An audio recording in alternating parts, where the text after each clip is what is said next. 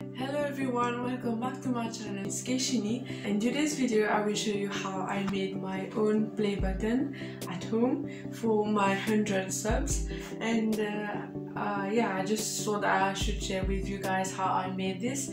And the reason I made this is because I wanted to have a little motivation award for myself for reaching 100 subscribers, and this is all because of you all guys. And yeah, so again, thank you so much for this. And without further ado, let's get started.